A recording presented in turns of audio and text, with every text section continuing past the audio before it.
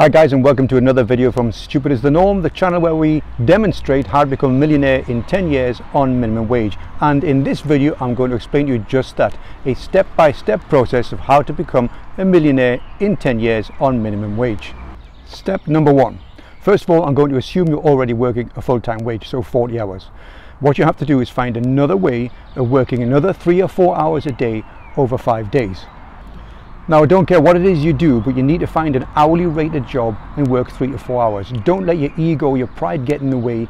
What we're here for is to make some money. Don't worry about what other people think about yourself. So it doesn't really matter what it is you do, whether you're delivering pizza or working for Uber. Find a way to work an extra 3 or 4 hours a day. So if you're already working a 40-hour full-time job, it means you're going to be working 60 hours a week. I didn't say it was going to be easy, but it is simple. Step 2. Save as much of your earned income as possible. Save at least the extra 20 hours a week you're working. Personally, I save about 60% of all my earned income from cabbing. So now you're saving all this extra money, what you need to do is keep on working and keep on saving till you get to around £20,000.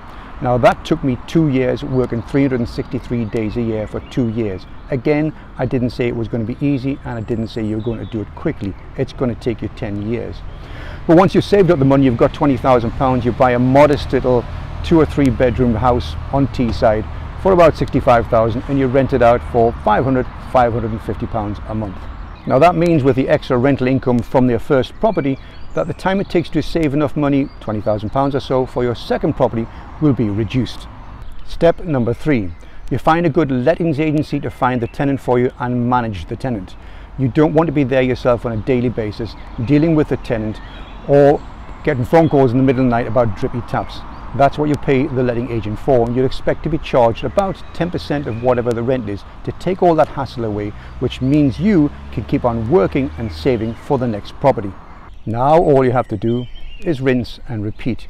You do those 3 steps for the next 10 years and you'll end up with around 20 properties and you'll be a millionaire. The beauty of this method of becoming a millionaire is that you can start at any time, and I know it works because it's the method that I designed and I'm using. So if you're 20-year-old now and you want to retire a millionaire at 30, that's great, it'll work for you. If you're 60 and you want to retire at 70, that's great, it can work for you. This method will work regardless whatever age you are, and you can start now. It's almost like being the author of your own life. Your life thus far has been written by you. If you look back over the past and you don't like the life and you want to change it, you can do that today by taking different actions. So you have no excuses. I've told you what to do, I'm doing it, it's working, and documenting how I'm doing it here. You have no more excuses, guys. Well, what you waiting for? Don't be stupid and don't be normal, guys.